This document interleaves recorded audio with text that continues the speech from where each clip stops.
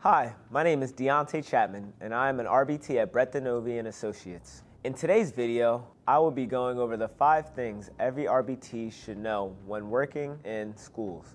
First, let's define what an RBT is.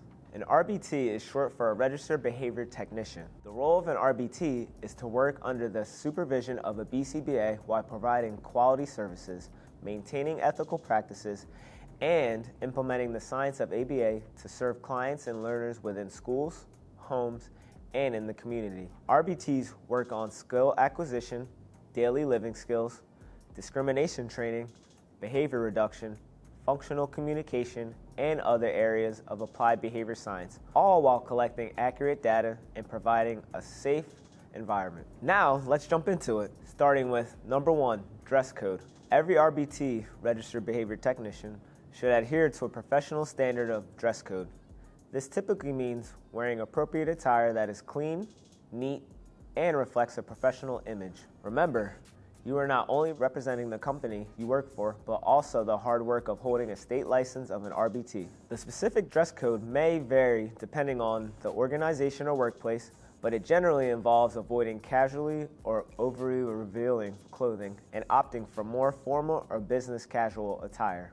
Now, there are some exceptions on special dress-up days, such as holiday parties, casual Fridays, and field days. This ensures you are fitting in and pairing with the culture of the school you support.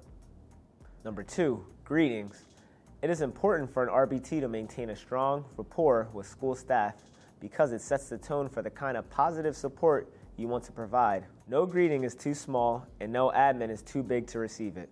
Greetings and rapport building should be done with all staff. This includes secretaries, teachers, janitors, principals, and of course, the students. By providing a greeting, you allow pairing to occur, and your role as a school support stands a better chance of being welcome. Number 3, keep your data tight and area clean. RBTs are responsible for collecting and maintaining accurate data related to their clients' behaviors and progress. It is crucial to keep this data organized, secure, and confidential. RBTs should follow the protocols for data storage, whether that be keeping it in a folder, a binder, handing it to the classroom teacher, or just simply attaching it to the clipboard. Additionally, maintaining a clean and organized workspace is important for efficiency and professionalism. If your area is clean, you begin to set the expectation for not only yourself and your credentials, but for those around you. Number 4, stay out of the gossip. Engaging in gossip or spreading rumors can create a negative work environment and damage professional relationships. RBTs should refrain from participating in gossip and focus on maintaining a positive and respectful atmosphere. It may be hard to avoid at times, but always steer conversation into matters you can control or shared interest topics, such as favorite TV show or even preferred hobbies.